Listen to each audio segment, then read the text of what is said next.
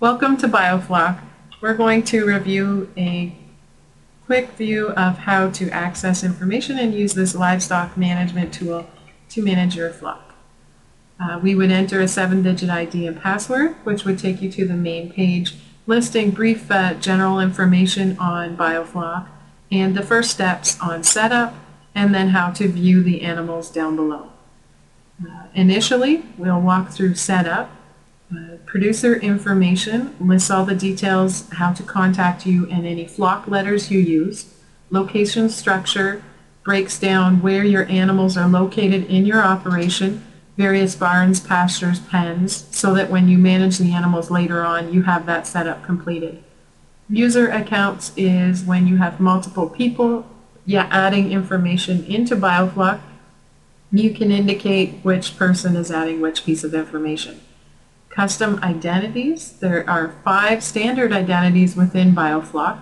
The first being the bio tattoo, which is made up of flock letters, a management number, and then a year and generation code letter to indicate the birth year of that sheep. There is also the ear tag to manage the animal's information. There is the registration name and ID, and then there are 3 custom identities which can be used for different things like steel ear tags or pet names. Email notifications are important. Later on you will see an event for flags to review animals at a later date, and setting up that email indicates where we're going to send that report later on.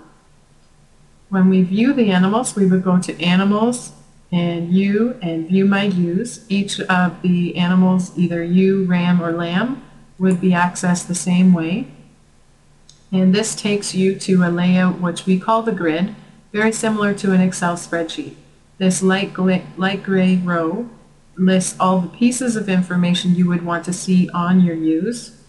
And you can click the Show Customization window to add an additional column into this view. The field chooser lists all the pieces of information alphabetically so that you can find that piece of information more quickly. You can sort each of these columns by clicking once ascending and then twice to sort it descending, and you can rearrange the columns by clicking and dragging to the appropriate place in your view that you have established here. Once you have all of the pieces of information set up on this light gray row, you can click Save Layout As and save that view for your use at a later date. You can also export this list of information to Excel to do further analysis, or you can export it as a PDF, and an example would be to send a report with the truckload of animals that have left your farm. If we go to Events and view Add Purchase, this is where you would add animals, either adding lambs or purchased user rams or lambs into your flock. The dam and sire are entered above, and all the lambing details are then entered under the basic info block within this screen. If you don't know dam and sire, you also need to indicate breed and percentage.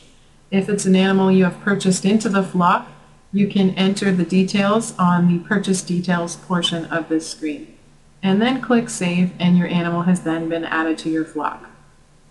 Another way to add animals into bioFlock is to click on Import Animal Data. You may be loading animals in a large volume and may not want to do it one by one.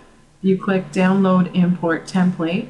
That will allow you to open up an Excel template where all the highlighted yellow columns are required, and then you would save that to your desktop, come back into bioFlock and find the file that you've saved, and then click Upload File. And the bottom portion of this screen would give you the results on the import of those animals into your management tool of bioFlock.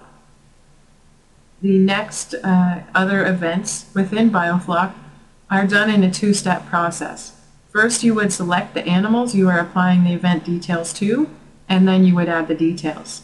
The events listed are animal movements within your groups and from another producer, health vaccination, expense details by location or by animal, a flag event where you could indicate a follow-up look at certain sheep. You could indicate animals you would like to be culled from your flock, or you could indicate animals to be flushed. There are several reasons listed in that event itself. You can indicate pregnancy check details in the events, sales, weighing, and death information.